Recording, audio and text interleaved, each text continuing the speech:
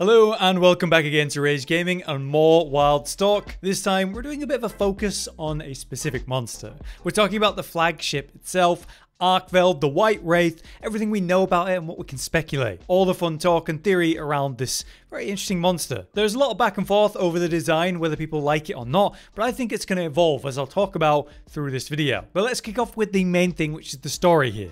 This is previously thought as an extinct monster species, and that's what's going to draw us to the Forbidden Lands where we're going from Monster Hunter Wilds. Here's the official description of Arkveld. A monster known among the Commission as the White Wraith, described as having unique chain-like appendages extending from the wings. A species long thought to be extinct, its ecology remains shrouded in mystery. And this monster is definitely mysterious. There's a lot of questions around this with what they're going to do, why it's doing what it's been shown to be doing, especially that really mysterious shot where it's kind of seemingly chained up against a wall, and yet if you actually look at the chains, the physical ones, not the ones that are coming out of the monster, they're kind of deep purple and opaque, like see-through, so maybe they're not real and they're more metaphorical. Let's talk about the main story for the game and how that intertwines, very importantly, with this White Wraith. The fates of a people and nature entwined. At the center, a boy named Nata and the mysterious White Wraith. Several years ago, a boy named Nata was discovered near the border of the Forbidden Lands, an uncharted region that was believed by the guild to actually be uninhabited, but that was just not true. Nata recounted how his village was attacked by a mysterious monster, and in response, the guild organized this expedition to investigate. Our hunter then was assigned to one of the units going in for this investigation, finding out about the White Wraith and trying to rescue Nata's people, known as the Keepers. So that's really important. The tribe the boy is from is apparently called the Keepers. And with the White Wraith's whole escape from what we assume was some kind of prison, it does seem like the Keepers are all slain, but Nata in that event. Yet we're going there to potentially rescue them, so maybe not. Who were the Keepers? Why is it they were keeping a monster like this in a prison? Again, in that screenshot or image where we're looking at it chained to the wall, this monster, when you really look at it, something about it feels really old to me, like an ancient monster. And I think that's reflected in the destroyed city that's all around the Scarlet Forest. If you didn't catch it during the trailer 4, is the backgrounds of these hills and mountains that have structures built into them. These huge stone structures and wood platforms around that, surrounded and encased by these giant kind of like monster fangs. This represented whatever civilization used to live here, because it's obviously now in quite the decay. Some of these tower towns are super decayed to the point where they're falling apart or even being consumed by the surrounding waters. There's this nice wide shot where we get a look at quite a lot of these structures along the hills here. Still decayed, not as bad as the one in the water. Quite big. You could call it a city. I am wondering or speculating, I guess, if the two things are associated then. This ruined former gone civilization and Arkveld as a species. In any case, we now know that the wudwuds have made a home in these ruined towns, so there's still life there now. In any case, in regards to Nata, the mysterious boy, people are calling him the Ahab of Wilds, while Arkveld is essentially the Moby Dick. After all, Nata starts everything off having survived an attack with this monster. And then during the trailer, there's this scene, Nata's calling out like, you have a weapon. Why aren't you using it right now to fight this monster? Even's trying to say like, if you're not going to use it, give me the weapon. Though obviously it's a child and he has no idea what he's doing with it, he's desperate to, well, take down Arkveld. So I do really like this comparison of Ahab and Moby Dick. So that's kind of the story as we know it, and we'll get more into it. But Arkveld as a classified monster type is interesting. It is indeed the flagship of the game, confirmed in many ways, and obviously so because it's on the box art that's now been revealed. What kind of monster is this though? Is it an elder dragon?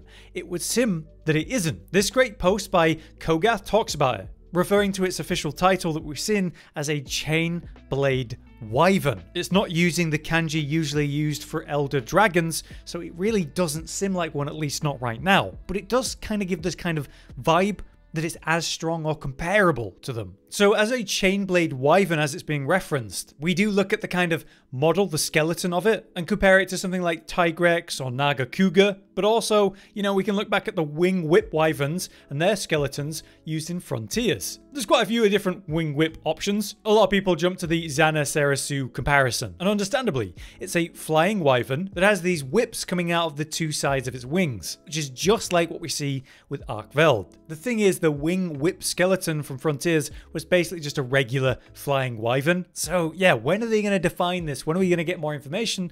Well, they've said we're going to hear more about Arkveld specifically, quote unquote, soon. So yeah, we'll see. In regards to those chains then, in this chained up image, you can see that there's quite a lot of chains going on here. The kind of metaphorical see-through purple ones, and then the ones that seem to actually be coming out of the monster. And here, it looks like there's 4 coming out of it. And then, you know, in different bits of the gameplay or screenshots, it does look like there's only 2. So I'm not really sure how many chains are coming out of Arkveld, but I would assume, say, on the sides of its forearms, at least 1 chain thing is coming out of both of those, if not 4. Now, as it is a monster that's essentially extinct, this is the last Arkveld it would seem. It's ghostly grey and pale and white, seemingly ancient as a monster. There's people making references to ghosts and how chains often represent their chain to the mortal realm, what's keeping them from kind of passing on. This metaphorical see-through purple stack of chains here could represent that the Arkveld is being chained to life, because essentially, like a ghost,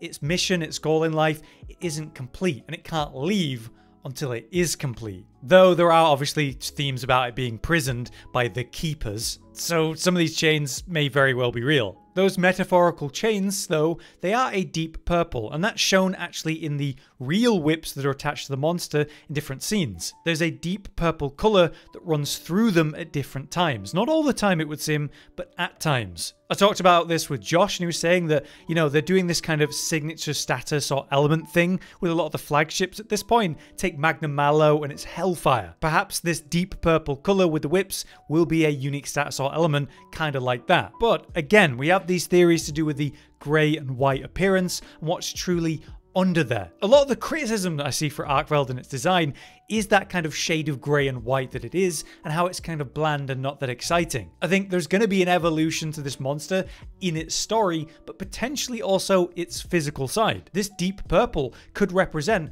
what's actually under there. If you imagine it's been in a cave and it's just covered in dust and ash, it could very well be that it's got a layer of skin or whatever debris over what's truly under there, and at a certain point it may break out and become a lot more colourful, maybe bright or deep purple. So in regards to how it's hunting other flagships, if you don't know, it is doing that. We see this key scene where it's going into Rey Dao's actual nest and then having a fight with it and ultimately dominating Rey Dao to the point that Rey instantly runs away. But it's not just Rey Dao. Duna, the apex predator of the Scarlet Forest, appears in one of the first scenes of this trailer in the chains, wrapped up, having already deeply lost a battle. So we've already seen examples of Arkveld having dominated 2 apex predators of 2 locales. What is this about? Why is he going from locale to locale, dominating the current apex predator? Is he trying to establish himself as the true apex, or is something else going on here? The big question is if this is going to be yet another bait and switch. Take Malzeno being the kind of Sunbreak flagship and the main center point of the story, and then Garang kind of shows up as the true threat the whole time, which is something we've seen multiple times before. It is hard to say whether they're going to do this or not, because it seems like Arkveld again isn't an elder dragon, although seemingly comparable to that level of power or threat. It does give you the vibe then at like 70% into the story as normal.